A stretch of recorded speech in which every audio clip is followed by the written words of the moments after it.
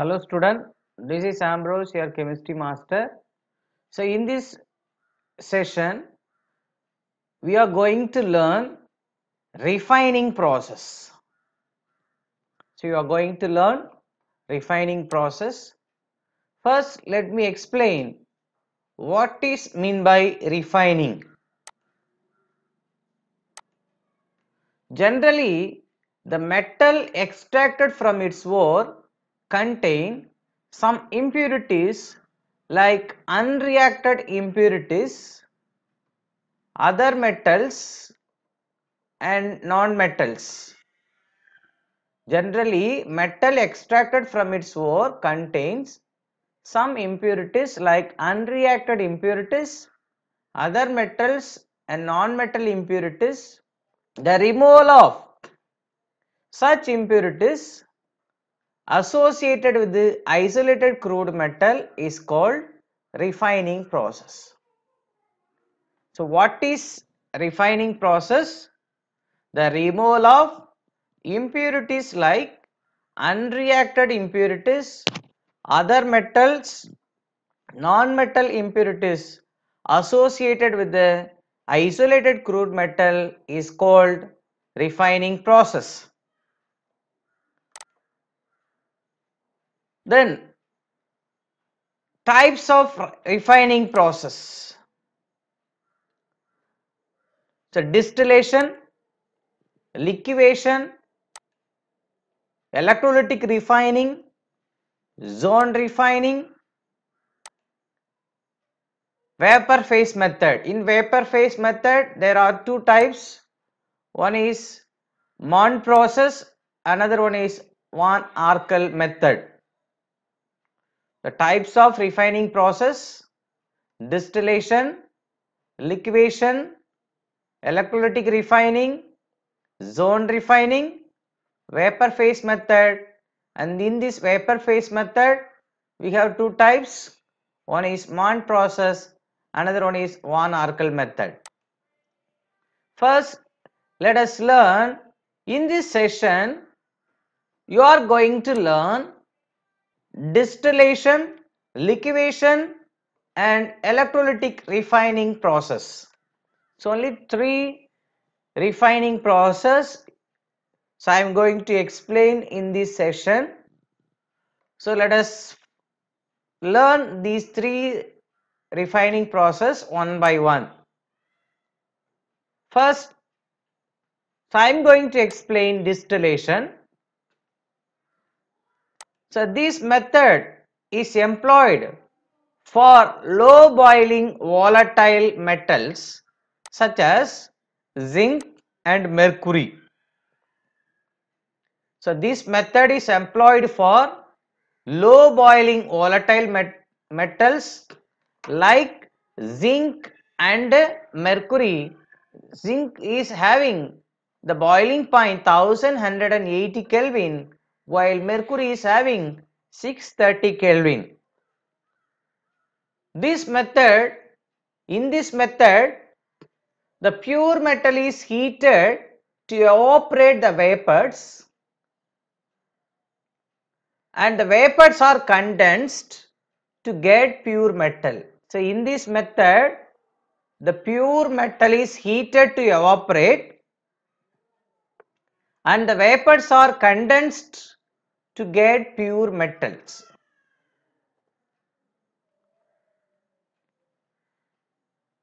Now I am going to explain the second refining process, liquation. This liquation process employed to remove the impurities with high melting points from metals having low melting point. Listen here.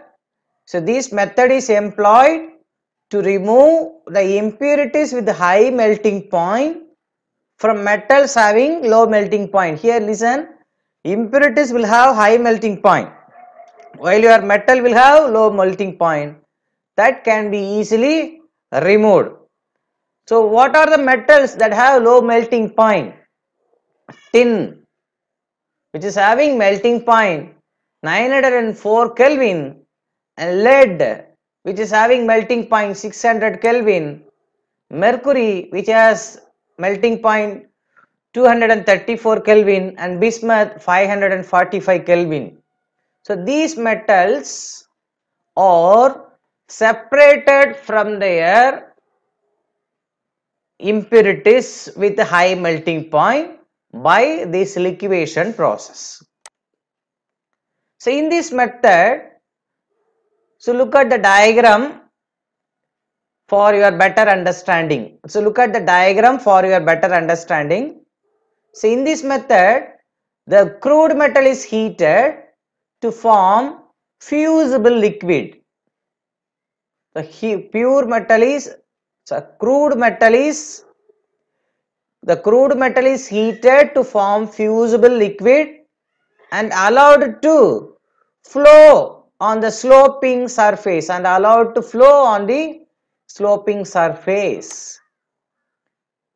Usually the impure metal is placed on a sloping head.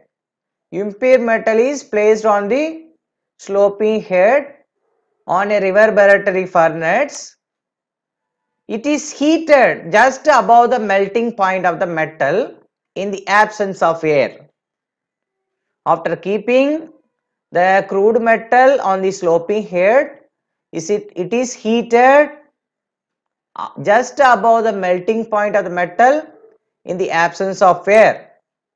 So during this, the molten pure metal will flow down and the impurities are left behind. Is it clear? Can you understand what I say? So what happens to the molten metal? This molten pure metal is collected separately and then they are solidified.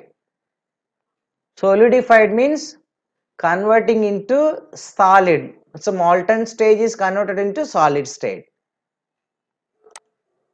Then next you are going to learn electrolytic refining process. So we are going to learn now a general refining process by electrolytic method. Is it clear? The crude metal is refined by electrolysis.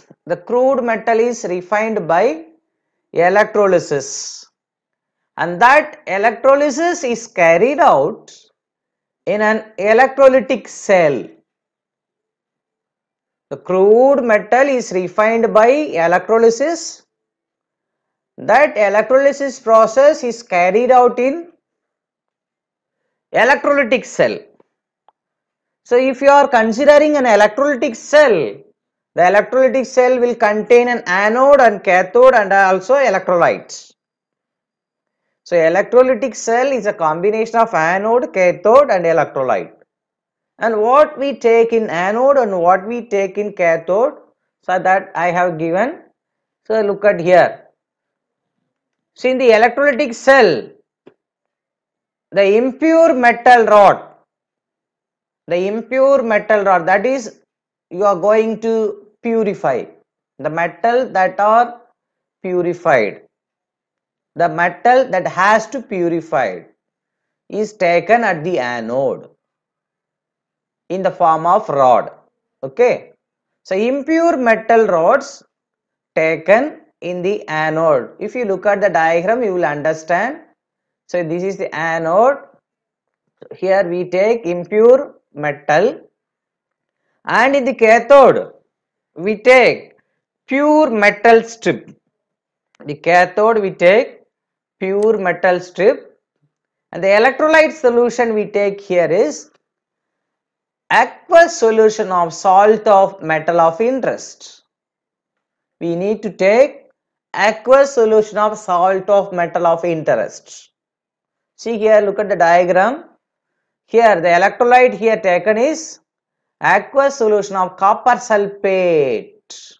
Aqueous solution of copper sulfate is taken here. Likewise, if you want to purify silver, you need to take aqueous solution of silver salt solution. If you want to purify any other metal, you need to take their metal salt in the form of solution. Okay. So anode we take impure metal, and in the cathode we take pure metal strips, and aqueous solution of salts of metal of interest is taken as electrolyte. So what is happening during during electrolysis process? The metal of interest, while passing current, listen, while passing current through this electrolyte solution using electrodes, the metal of interest dissolves from the anode. The metal of interest dissolves from the anode and passes into solution. So from anode the metal will dissolve and passes into the solution, while the same amount of metal ion from the solution deposited at the cathode. The same amount of metal ion from the solution will go and deposit at the cathode. The impurities, if it is there in the anode, that will be electropositive impurities. So the electropositive impurities present at the anode settle down at the bottom and are removed as anode mud. The impurities which are electropositive impurities which settle down at the bottom as anode mud, and also it is removed as anode mud. Is it clear? Let me explain again. So in the anode we are taking impure metal, and in the cathode we are taking thin pure metal, electrolyte, the salts of metal of salt solution of metal of our interest. So what is happening here? The pure metal from the anode dissolved in water, pure metal from the anode dissolved in the electrolytes, and the same amount of metal ion will go and deposit on the cathode, and the impurities are settling down at the bottom, which are electropositive impurities, and they are known as anode mud. See, listen, this is very important question. You may be asked in your examination, what is anode mud? So how to answer for this question? The electropositive impurities which are settling down at the bottom during electrolysis process are known as anode mud. Let me explain again. The electropositive impurities which are settling at the bottom of electrolytic cell during electrolysis is called as anode mud. Then I am going to explain the electrolytic refining of silver. So for electrolytic refining of silver, so we take impure silver rod as anode and thin pure silver as cathode. Acidified aqueous solution of silver nitrate is taken as electrolyte. So during this process, when we pass current through the electrodes into the electrolyte solution, at the anode the silver salt or silver metal will lose its one electron, and thereby it becomes Ag plus, and at the cathode that Ag plus will gain an electron and become Ag. So this is similar to the process which I explained in the general case in the previous electrolytic refining process. Listen, so the anode is containing your pure silver mixed with the impurities, right? So when you pass current, the pure silver will dissolve in electrolyte solution. Yes or no? So what is happening here? The pure silver salt or pure silver solid is converted into silver metal ion. It is converted into silver metal ion. That silver metal ion will gain the electron, one electron, and it will deposit at the cathode. Understood?